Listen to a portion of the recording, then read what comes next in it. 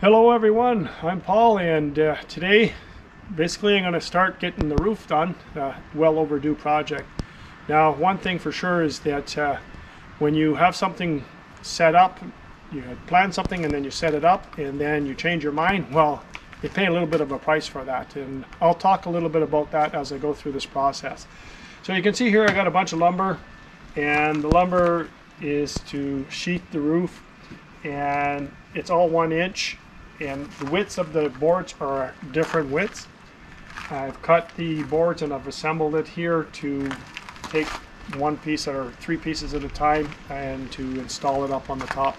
So let's go up top and take a look at what we're going to be doing. Alright guys, up here on the top you can basically see the roof was set up for metal roofing, and I changed my mind, and that's given me a lot of headaches. So just to get started, basically, because I am doing metal or shingles now, I didn't want to take all the strapping that I've got here off. I don't like to undo something so much, so I'm going to work around it, and because I'm working around it, it's caused me a lot of problems, or it's going to cause me some issues. And the first issue that it's going to cause me is that when I go to put my boards, is that I have to cut a board at full length in order to get it to fit in here. Otherwise, I would be able to start from here and just go straight up. So anyways, I'll bring some boards up and we'll get started.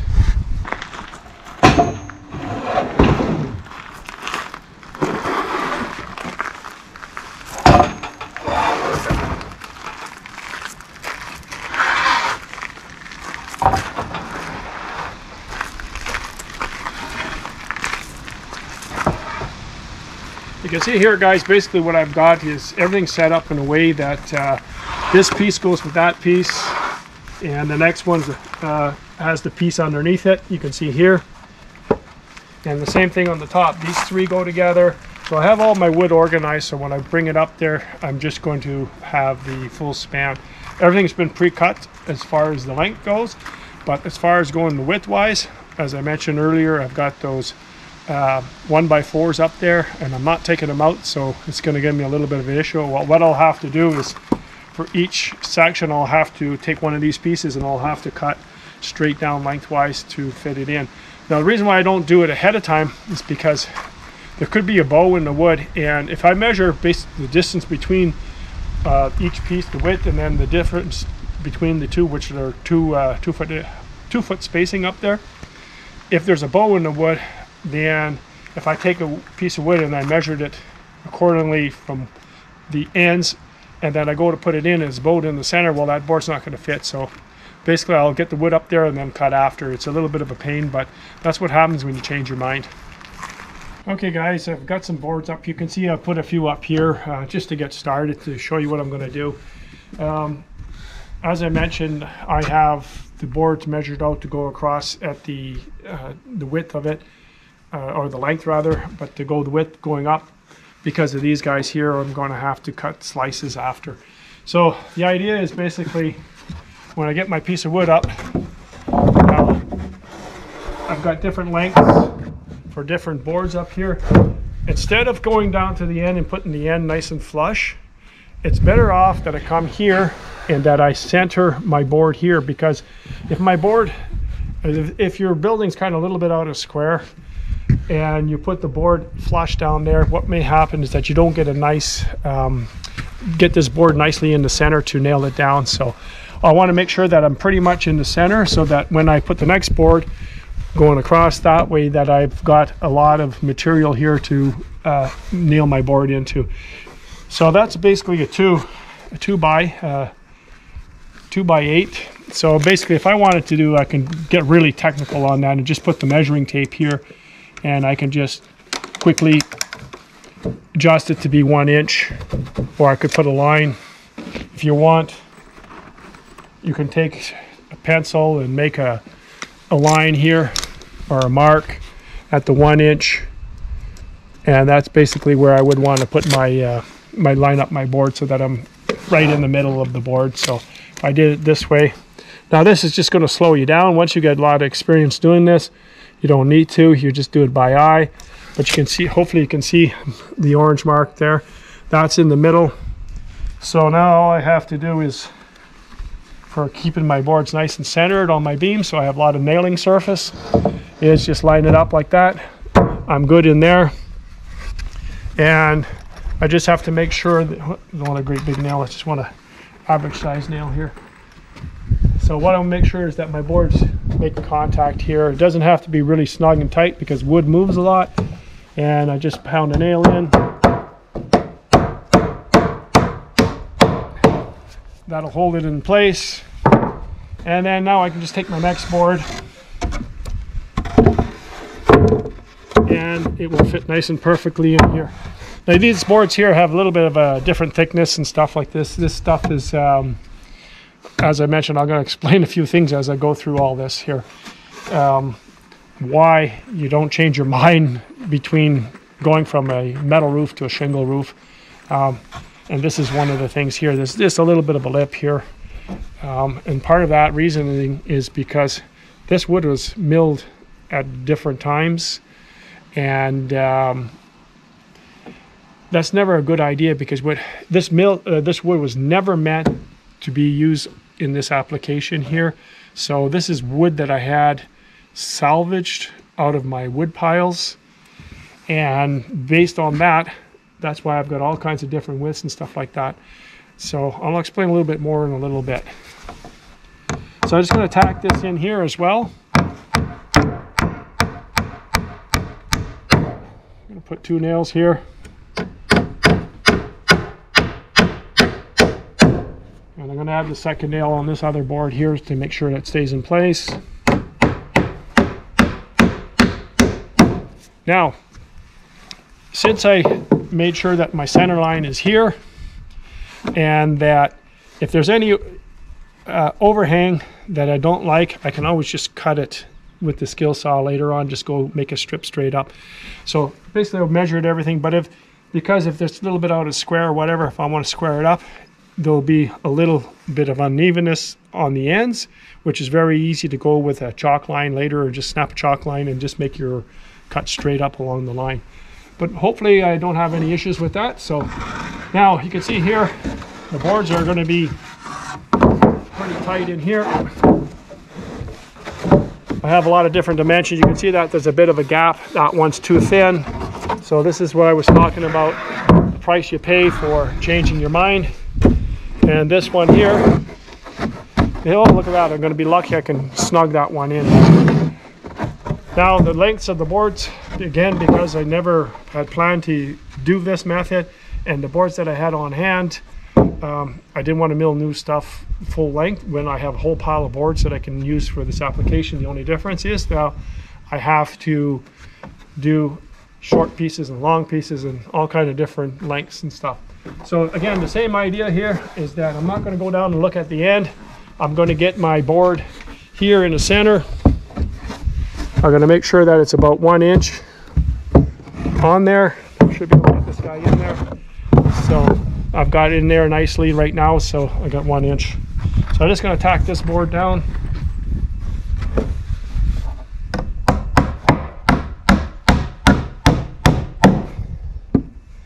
Give it a second nail.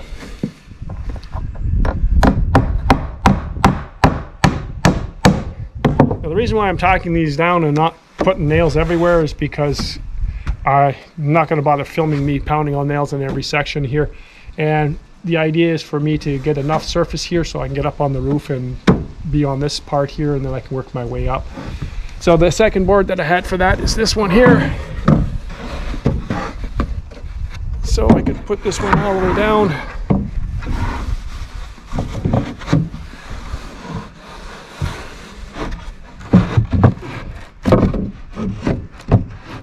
I got something in the way here. This board here. This guy's in the way.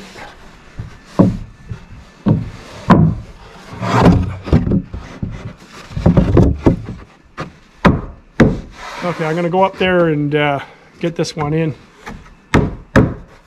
I gotta see that wide. Oh, I got a little bit of piece there sticking up.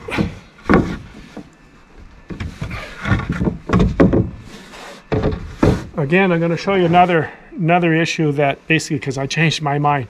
What's happening right here right now is that you can see this little piece here that's sticking up coming underneath.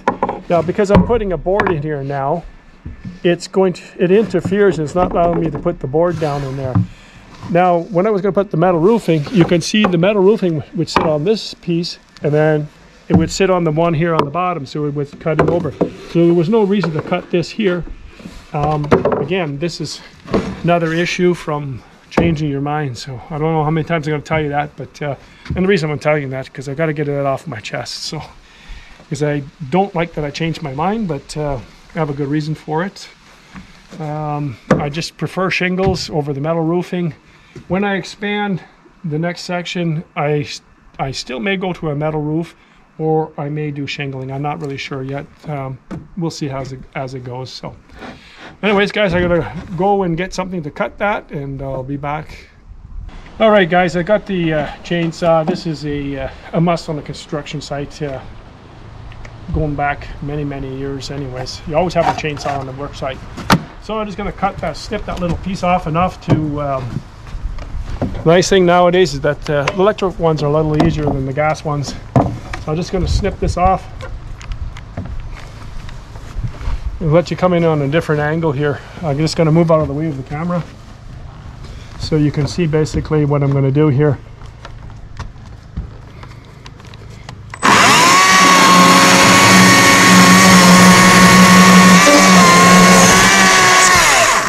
So there we go, that's all I needed to do. Just cut that out of the way so that I can get my board down inside. Put the chainsaw down.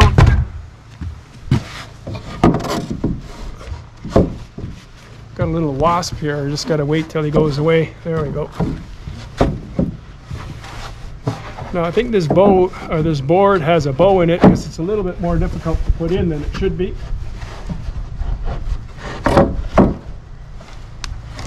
It's definitely bowing somewhere. Let's take a look. Oh yeah, there you go, guys. Look at that. You can see all that space on there. This is what I was talking about earlier, is that why you can't just necessarily measure the distance that you're going to need between the gaps of the wood that I have here already strapped up. Again, it's because of that issue, as I mentioned. There's a bow there.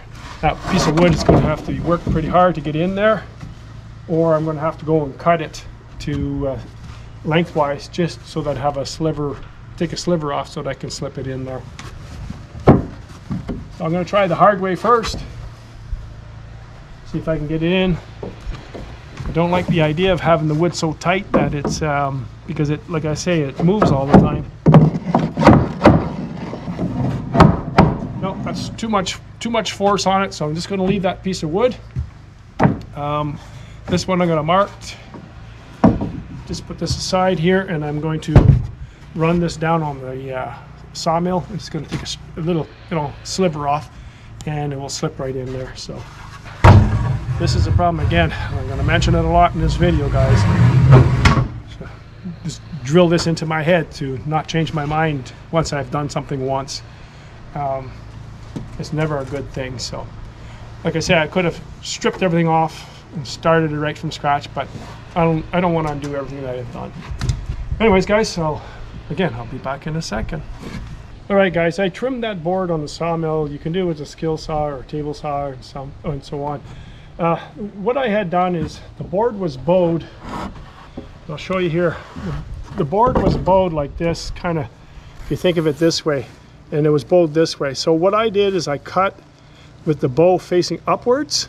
So what I'm doing is I'm flattening as I cut like this. So that's what I ended up doing. And you can see here now basically how much flatter that board is than it was before. And if you flip it the other way, it's nice and flat on that side. So you can see there a little bit of there's still a little bit in there, but that board should fit in there now without any problem. You don't want to have the board in there so tight, because don't forget, wood moves, swells, twists, buckles, all kinds of other funny things. So we'll just slide this up.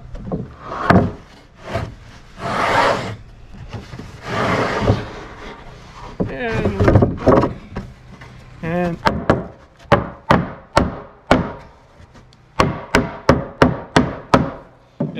It's still a little bit tight, but it's not too bad. But you can see now my board is in there nicely, no problems.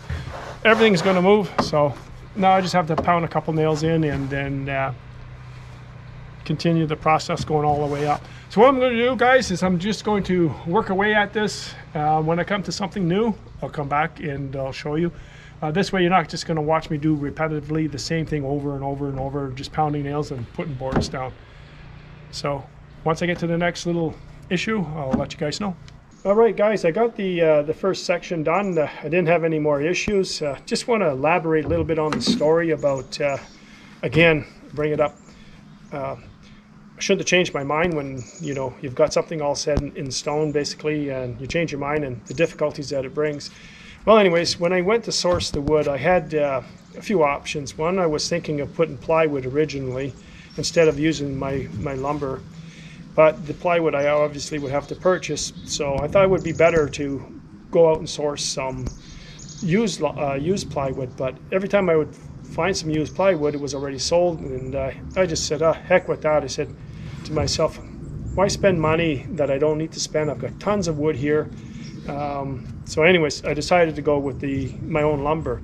Now the issue here is that the lumber that I had, they're all kind of offcuts from many times that I've milled, and the dimensions of the wood were just stored away for future use for different projects, small little things to do and stuff like that, but not for something like this. So anyways, the unfortunate thing is that all the wood that I use here and to do the second part of the roof, every wood source that I have, I've got wood sources in different locations stored away, and every place that I have it, it's all at the very bottom of the pile. So all the piles that I went into, I had to unstack them, get what I wanted out of it, and then restack it.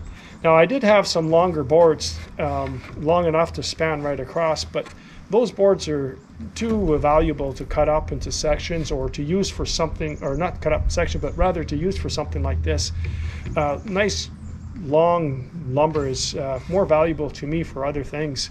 So that's why I've grabbed all the smaller pieces and I cut them to length, and I just kind of married them up, different sizes. Sometimes it was 3 pieces, sometimes it was 2, sometimes it was a long one, sometimes it was a short one. And as you can notice here, there's like all kinds of widths that I've had.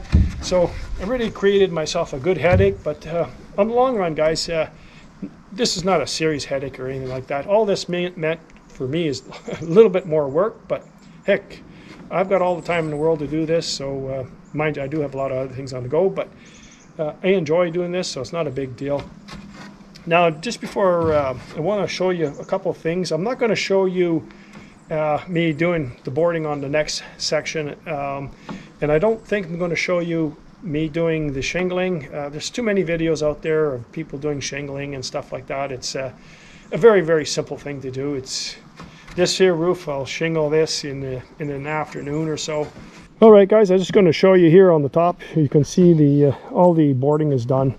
A couple things is you can see here, I've offset the seams, all the seams except for this one here at the top. Unfortunately, I was not able to avoid that, but you can see I staggered it here and staggered it down there and throughout the whole process. So I staggered them all over the place.